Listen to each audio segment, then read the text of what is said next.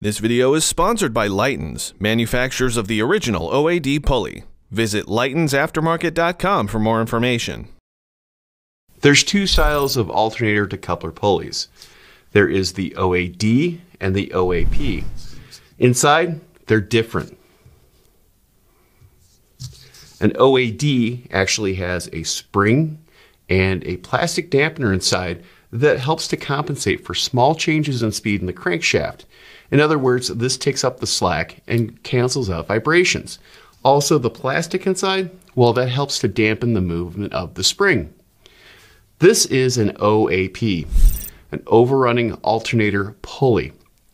This is nothing more than a one-way clutch that allows the alternator to free turn when the engine slows down or decelerates and decouples that mass away from the engine so it's not creating vibration in the belt drive system.